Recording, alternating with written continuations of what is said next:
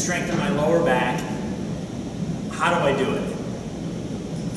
Here's 3 ways, and in all honesty, do all 3 of them.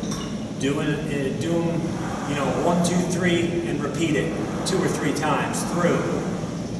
If you can implement this very quick routine once or twice a week into what you're currently doing, my thought is that you will start to feel the difference when performing other lifts, and your body will feel better at rest. So it might start to alleviate some of the back discomfort that you have. I know that's a hot topic. We have a really amazing product coming up in the near future on targeting back pain. And so these are 3 exercises that, when done properly with a stability ball, can do so much to fire your erectors, to get your glutes and your hamstring, to get that whole posterior chain really engaged, and to develop those muscles a little bit more, so that when you start doing your deadlifting and your squats and some of those more crucial lifts, you're going to feel better. So let's get going. First, in a prone position, you want to sit that stability ball right on the center of your body, between your belly button and your chest. Strong plank position.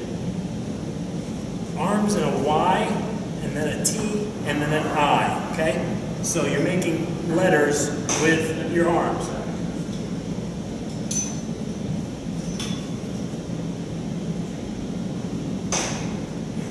Notice my head is neutral. I'm going to hold each position for 10 seconds.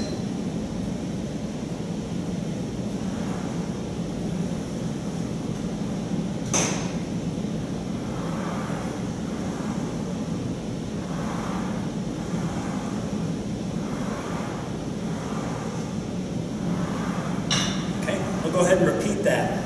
The key here, you really have to stay tight through your whole body. It makes breathing a little bit more challenging, but that's good. It makes you really breathe with your diaphragm while keeping your abs tight.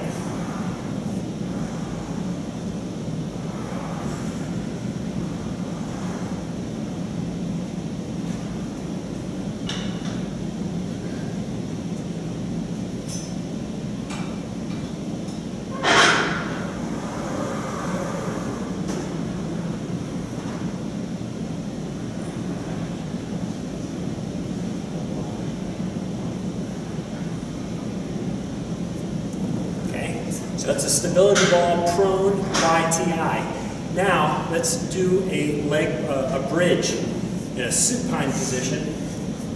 So I'm down on the floor.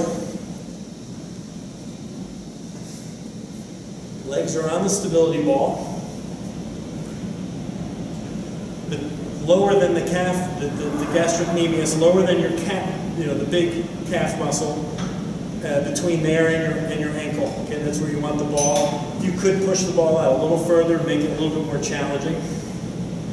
Palms are up, and then squeeze the glutes and raise the hips. Body in a straight line. Squeeze it, hold it, 5 to 10 seconds,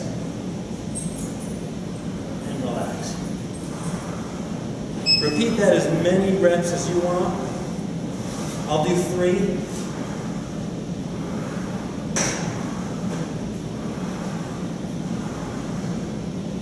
Again, 5 to 10 seconds. If you want to hold it for longer, 15 or 20, that's absolutely fine.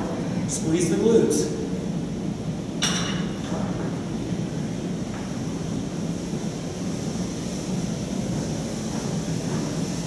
The arms out here create a little bit of a helping lever, but if you want, you can even just go right here with just the elbows on the ground.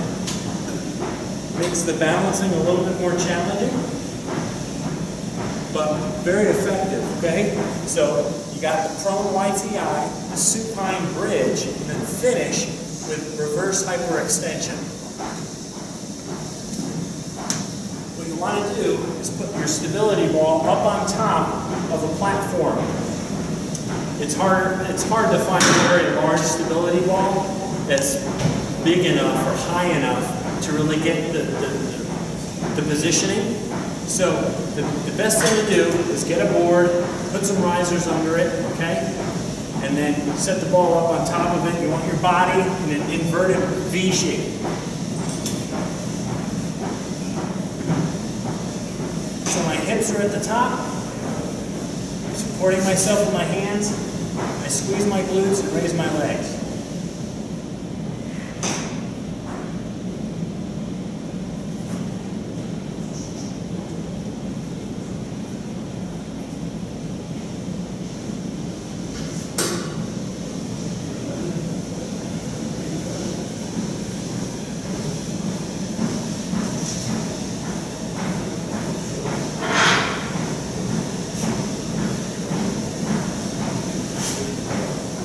Somewhere in that 8 to 12 range is fine. As you get better at those, you can actually start to hold a prop between the feet, like a light medicine ball, something like that. If you do those 3 exercises, 2 to 3 cycles, once or twice a week, you will improve the strength in your lower back, in your glutes, and in your hamstrings.